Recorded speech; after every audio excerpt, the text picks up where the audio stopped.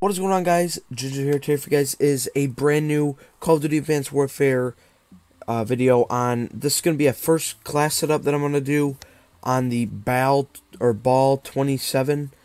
This is just going to be kind of a starting class for you guys, a good starting class setup for you guys that you guys can use to either rank up fast or just get kills in the game and actually do quite well.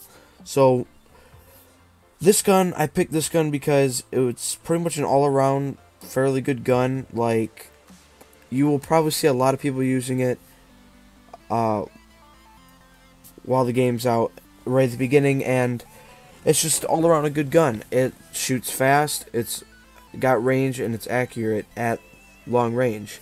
The iron sights are good, and with the reflex, I truthfully think it might be even a little bit better. But depending on your point of view. But for this, I have the Ball 27 with grip, suppressor, and laser sight. The laser sight, since it shoots fast, it kind of makes it into an SMG a little bit with the laser sight with the no scoping.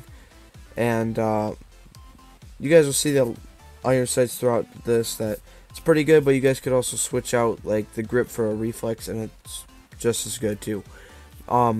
A suppressor, just to stay off the radar, and a grip, more accuracy for the long ranges, since it shoots a little bit faster than regular guns.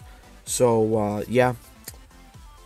Alright, now also I have no secondary. I just have the regular combat knife, and then the perks I have, I forgot what they're called, and yeah, but I have toughness. Obviously, you flinch less when hit.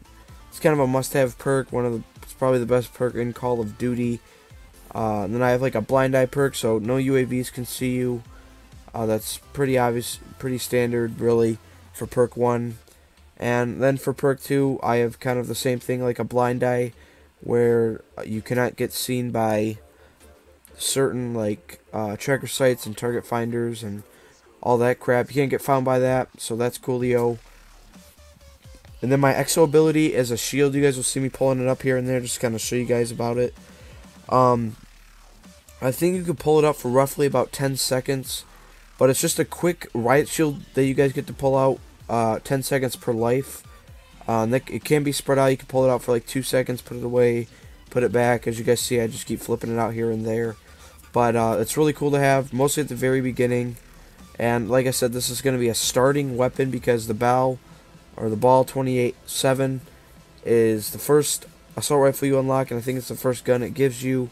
And the Exo Shield, I think it's called, is also the first thing that it gives you on that class, so everything works out pretty good. But then we really don't have to talk about the next thing, little tactical grenade thingamabob. That could be really anything you guys want. The thing I was using was a little bit different, just so you could spot out a couple of enemies here and there. It's just like you throw this little drone, follows you around, and after there's someone quite close to you, it will just mark them. And yeah, so it's okay, but I wouldn't really recommend it too much. But again, it's just beginning class, kind of to rank up and stuff, so this could probably get you an extra kill of life. Okay, and now for the score streaks. This is a big part of this because obviously score streaks probably give you most of your kills that you guys get sometimes. But yeah, the first one is just the UAV. Second one is the care package with the upgrade of the reroll and a better chance to get a good thing. So that just makes it really good because starting off, you obviously want to get streaks. You want to be pub stomping people on the first day that Advanced Warfare is out. So by getting the care package, so you guys can re-roll it, so you guys get 2 chances, and then you guys have the get better chances. So 2 times in a row, you'll have better chances on one care package that only takes about 6 to 7 kills to get. Fairly easy to get, and you might end up getting the Paladin or something like that, and best whatever you guys like. But yeah, and then the last one is nothing spectacular. It's just like this beam that goes across. Again, nothing too good. It's just really the score streaks in this game aren't too good, but it's just like this beam that you can maybe get like 2 kills with.